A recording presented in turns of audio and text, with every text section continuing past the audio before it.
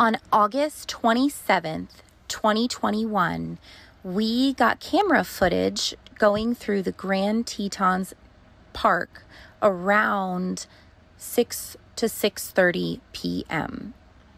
This is at the Spread Creek dispersed camping area. We got there and there was a huge gravel lot, and we decided we wanted to try to drive more toward the back because we had heard the views were better back there. So we were heading back on this long dirt gravel road.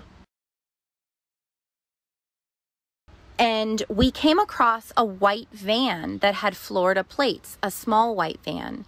We were going to stop and say hi because we're from Florida too, but the van was completely dark. There was nobody there, so we decided to continue on our way. Yeah, the van looked like it was pretty much kind of abandoned. We figured maybe they were out hiking or they were just chilling inside. There was no doors open. You know, it was just kind of, neat to see a Florida plate, on the other side of the country. It's not something you see all the time. But we wanted to include this in the video just in any way that we can help and get this out there to be able to find Gabby Petito. So if you could share it, if you know anything, please don't hesitate.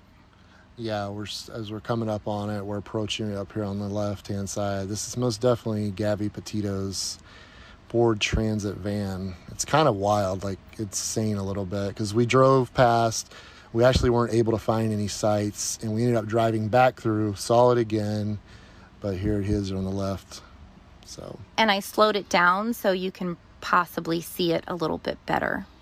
But kind of freaky for a late Saturday evening, but we just kind of had a brain fart. Oh my God, there's that van. So if anybody can help, I know the FBI is looking for all the help they can get onto the case.